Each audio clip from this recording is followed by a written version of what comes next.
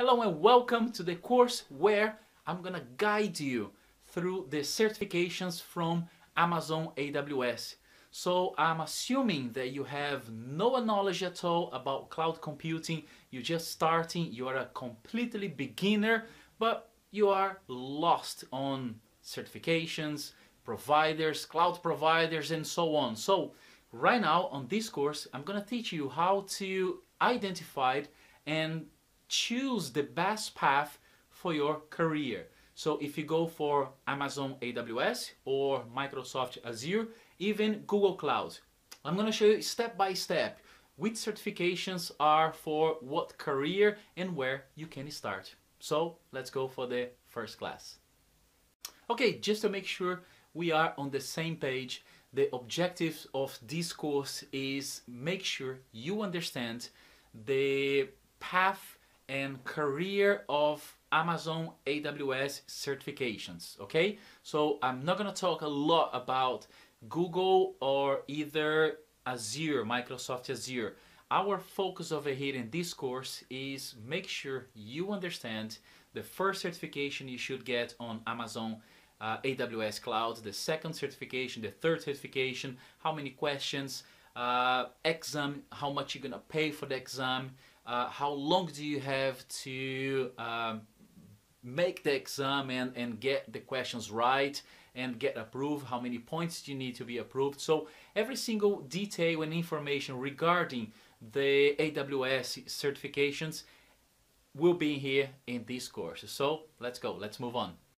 Okay, now we have the question, what is cloud or what is cloud computing? So assuming that you are brand new on cloud computing, you don't know, you never done any course or you never work with cloud computing, let's go for the simple way to explain this. So cloud computing is the on-demand delivery services of IT resources over the internet. So in old days, or I would say companies are still using that, but we have a company here and the company has a specific space inside of the company, and this space we call as a server room. And inside of the server room you have your switches, you have your routers, and also your servers. I will say as a DAO in here. So you have your servers, so you have your database server, you have your web host server, and you host some business applications in here as well. The problem with this layout is you have to maintain these devices in a very secure way.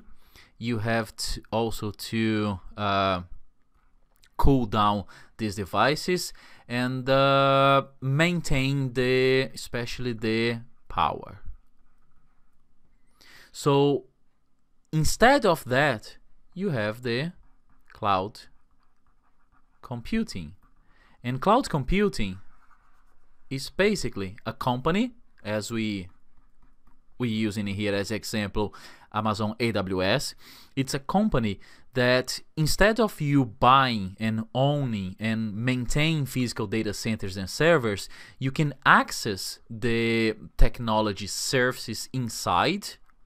So we're gonna call it as services, and you're gonna access these technology services inside, such as let's say you want a virtual machine. On AWS we call it as a EC2. You want a database, we have a database in here. So you can access these devices for storage, for database, for EC2 as you need, and you pay as you need as well. But this whole infrastructure, it's not in your or close to your company. Maybe it's close to your company, but it's not under your management. So the company manages everything. They make sure it's a security environment. They make sure it's a nice, cool and dry environment for the servers and the network devices. They make sure you have power and you have redundant power. You have like power supplies and redundant power supplies, so everything.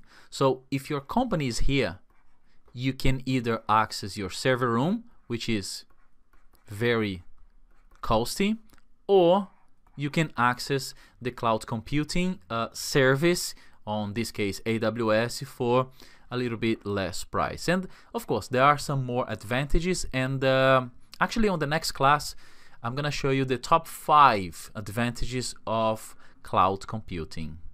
So that's it for now, and I'll see you on the next class. Okay, let's go for the top 5 reasons you or your company you're working for should go for cloud if you're not already there. So, but before that, let me just say this.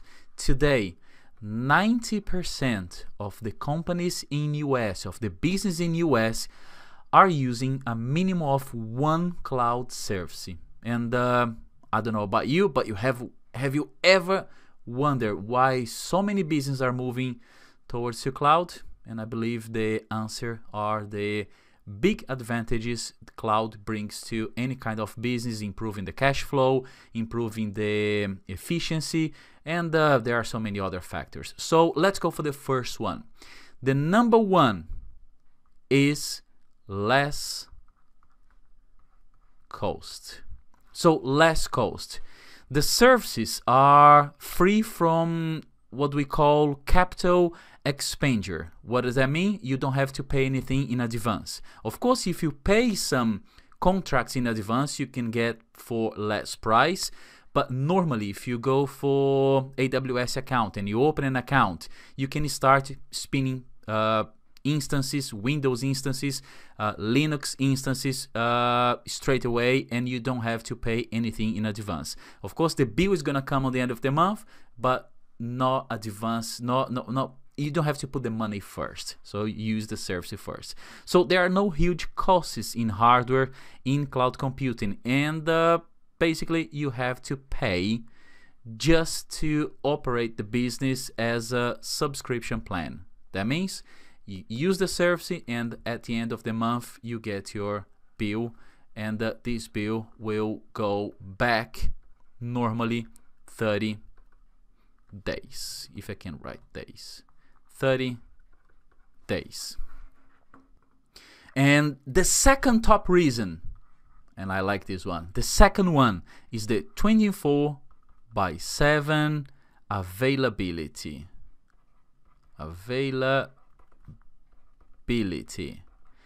What does that mean? You have a flexible and easy way to turn on and off your devices. But if you leave the device on for the 30 days, normally most of the companies will guarantee 99.9% of uptime. So the uptime in cloud is really unbelievable, and the workers, they can get onto any application they need from anywhere. Some of the applications also has the function offline, so you can have the service, but the worker is not online right now, they can still using the service. So basically 24/7 availability. If you spin up a server, I would say, let's say a file server, these files will be available throughout the year with 99.9% uptime, which is a great advantage. And the third one, flexibility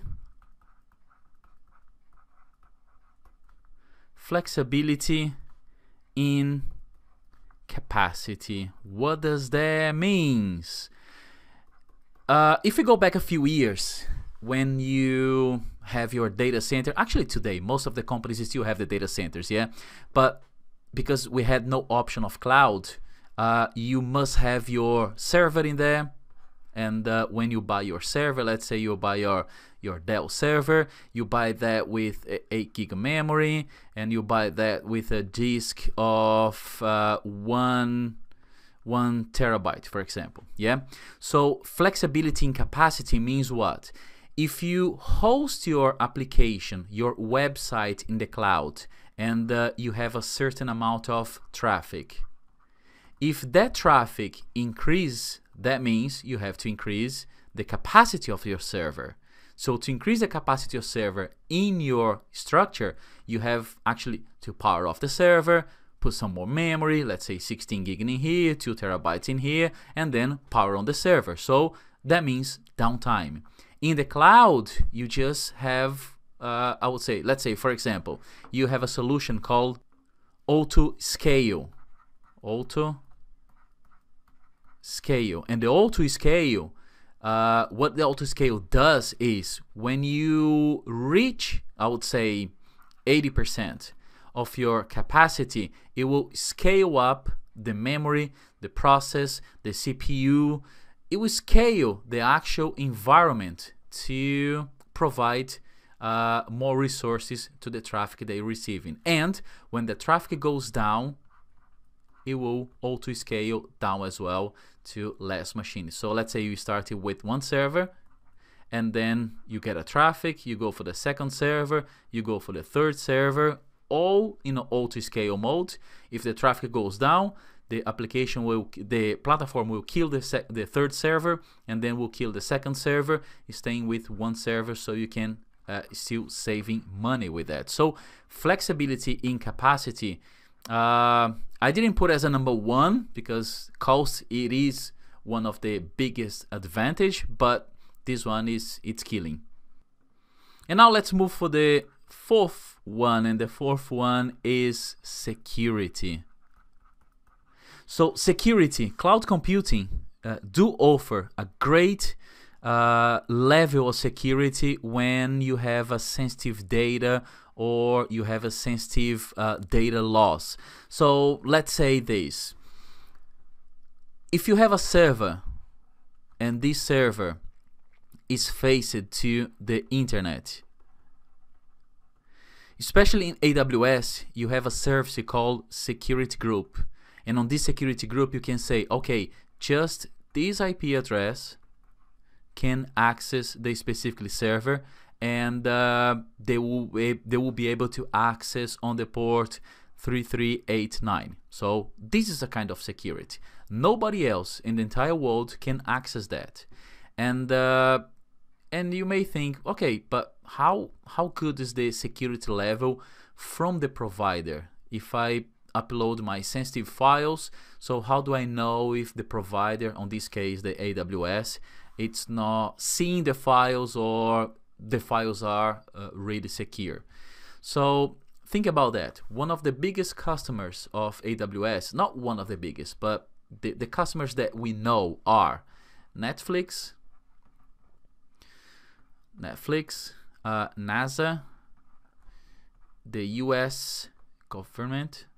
Of course, they have a special network for them, but those are big customers. They have lots of, like, Stripe, PayPal is using as well.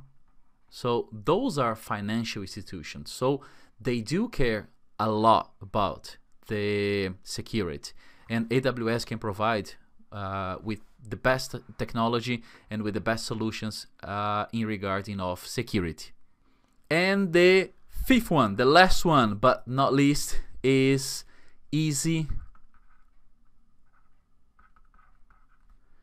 management. Easy management. So every single provider, either AWS or Google Cloud or Microsoft Azure, they do provide very extensive and easy to use platform. From that platform, you can spin up a database or a web server. You can see how much you're spending on each one. So I would say how hard it is to manage a network in the cloud, I would say it's from 0 to 10. I would say it's around 5. Yeah, so it's not that hard. Of course, if you go for the more high-level services, you need a training, you need to understand how the technology works. But basically, if you want to from now open an account on AWS and start one EC2 instance, which is a VM, you can do that in under 10 minutes. And in under 10 minutes, you'll be able to access this VM easily from the AWS cloud. So those are the top 5 advantages and features and reasons why you or your company should go for cloud computing. I'll see you in the next video. Okay, it's time to talk about the AWS certification path. So I want to make sure you have a full understanding of how the AWS certifications do work. So for that, we have this class. So basically, there are 2 paths. The first one is the we call role-based path, and the second path, as we call as a solutions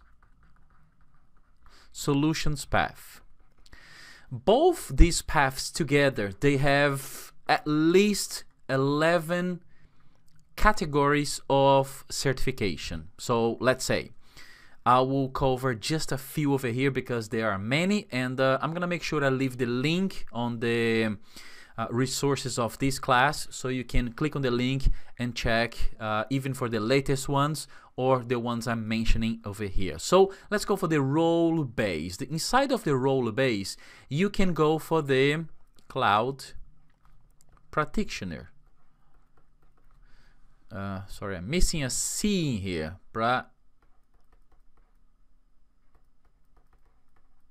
Practitioner.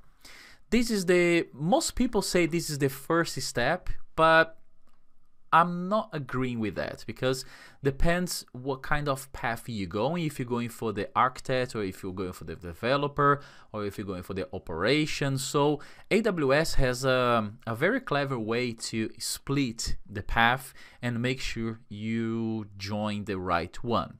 So, but cloud practitioner, it is one path, and over here you can learn the cloud fundamentals. You can learn how we are looking to build and validate the overall understanding of the AWS cloud. You're gonna learn about the actual platform, and if you're working for management, sales, or purchasing, or financial roles, this is the path that you're gonna take. So if you're buying solutions in the cloud or reselling solutions in the cloud, cloud practitioner, it is the path you should go. So the second one, the next one where I am certified as well, is the architect. So the architect path is where you can learn to design a highly available system. So over here, you're going to learn about EC2. You're going to learn about databases. Let's say the designing overall. So this is the architect path. If you go for the developer path, here is where you learn about applications in the cloud. So how to automate and make sure the applications are running on the services of AWS, for example. The next one is the operations. Operations, you will learn how to automate applications, networks, and systems. And the last one on my list, but it's not the last one available, it's just on my list, is the DevOps. So those are the most common paths in today's cloud certification, and the DevOps is where you learn, the DevOps engineer is where you learn to design, deploy, and manage the AWS cloud. So it's kind of architect and developer in one single certification. So for the next class, I'm gonna deep dive on the cloud practitioner, the architect, and the developer. So I'm gonna show you how many courses and also how many exams and how the exam looks like in details of each one of these paths. So I'll see you in the next class. Okay, so if you are looking to learn just the basic fundamentals and best practice of cloud computing, I believe, in my opinion, the certification you are looking for is the Cloud Practitioner.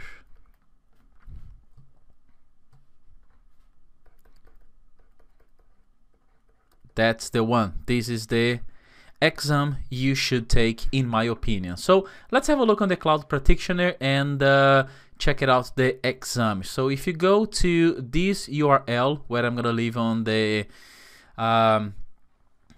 section of help section of this class, you go for the Cloud Practitioner and click on explore this path. You see there is only one certification, which is the AWS Certified Cloud Practitioner. So with this certification, you will understand the technical and the management services that AWS has on its platform. So the exam, let's have a look at the exam over here. The exam is composed of 90 minutes, multiple choice questions, and multiple answer questions as well. The delivery method is also test center or online proctored exam. So you can choose between one of these two. 90 minutes, and of course it's way cheaper than the other ones. It's only $100 for that. So this course can be scheduled via the AWS website, clicking on this button in here. And if you're looking just to start like the beginning of everything, Cloud Practitioner is your exam. Okay, let's move to the next one. Okay, let's have a look now on the architect path. So on the architect path, and this path basically has two exams. So to make sure we are on the same page, and I'm getting informations from the AWS website, this is the link I'm using. So I'm just gonna copy and paste this link to the course resources on this classroom, and basically we are looking on the AWS Solutions Architect. So if you click down here on the explore this path, and I don't know when are you watching these videos, but right now this is the layout that Amazon AWS is using for the certification. They love to change that, so every single week when you come back here is a different icons, different colors, but basically the path is still the same. So please forgive me if you are checking another page with the different colors, but the information is still the same. So if I click on the explore path, you can see the path AWS draw, but basically you do have two certifications here. The first one is the associate level, and the second one is the professional level. The name of the certification is the AWS Certified Solutions Architect, and we split in two parts, associate and professional. If I go down here on the recommended progression, click on the plus sign, and I can open both exams. The first exam, the associate, and the second one, the professional. So if you go for the associate exam, you're gonna have questions as a multiple choice and multiple answer. This is the associate type. Delivery method is via test center, so you can go to a Pearson VUE test center, for example, and do your exam. You can book on Pearson VUE website as well. You will have 130 minutes to finish the exam, and $150 as a cost. And during the exam, basically you have from 0 to 1,000 points, where you need at least 700 points to be approved on this specific exam. Okay, let's go back here. Language, you can do in English, Japanese, Korean, and simplified Chinese. You can schedule the exam straight from the AWS website, or you can go to the Pearson VUE website. So this is the associated level. Let's just go back and have a look at the professional. So the professional is when you want to go deep on the architect section of the AWS cloud. So I would say I did both certifications, and on the first one, you learn about EC2, you learn regarding databases, but you don't go very deep on each one. The professional, you will go very deep on each topic that you learn on the solutions architect, plus a few new ones. So AWS do suggest that you have at least 2 years or more of experience hands-on, but we know in reality that's not possible, or actually that's not feasible, because if you starting, you're going for the certification first, and then you're going to start working in a company. So if you are lucky enough to work in a company that do provide or work with AWS, that's another story. But basically, we first do the certification, and then we go for the hands-on experience. So the professional exam is a little bit more expensive. It's around $300. You have 170 minutes. You have more questions. On the associate exam, you have between 40 to 60 questions. On the professional exam, you have around 60 questions. And the practice exam, which is the mock lab from AWS, costs $40. So if you want to make sure you are good to go on the exam, I would recommend to do the practice as well. And of course, a course. Yeah, if you don't do any single course, either for the associate or professional, your chances to get approved in one of these exams are very low. So choose wisely the best course, and move on in your career. This exam can be scheduled as well via the AWS website or Pearson VUE. So basically, this is the path for solutions architect, where you can have the associate and then the professional. When you reach the professional, you are a top professional on the architect section. That's it for this class. Let's move on to the next one. Okay, with the AWS certification path, you can also go for the developer one. And developer, it's something that you're gonna learn how to develop applications, especially for the cloud. So you're gonna work with Lambda, with serverless applications, and so on and so forth. Most people think they do need a deep understanding about coding, but you don't. You can learn as you go through the developer course as well. But if you do have experience coding, of course, it's way better. It's an advantage for you. Okay, so let's go back to the AWS website. Let's click on the developer, explore this path, and you see that one certification, AWS, which is the AWS Certified Developer Associate. So if we click down here on the plus button, you see the certification is a big one. The exam is 130 minutes, multiple choice questions and multiple answers as well. Niveau associated, and that will cost you $150. Okay, so this certification can also be scheduled and booked for through the AWS website or via the Pearson VUE website as well.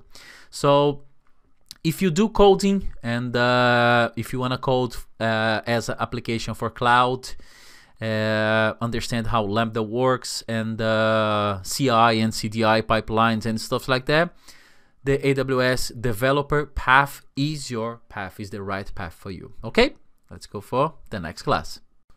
Okay, we are back, and I believe you do have a little bit deeper understanding about the certifications, and especially the architect, developer, and cloud practitioner.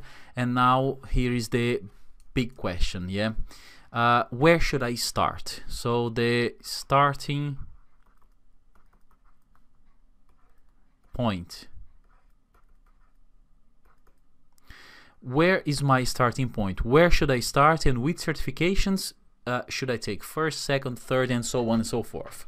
So in my opinion, and maybe if you ask another engineer, they will give you another answer. So let's say if you ask like 10 engineers, they will probably gonna give you like 5, 6 different answers. So this one is, in my opinion, what I see in the market, what I've been working with is that if you are a completely beginner, which I'm assuming you are, yeah, you start on the practitioner. Why? Because the practitioner will give you the basic level, the basic understanding of services inside of AWS. So with that, you can move forward to the next level.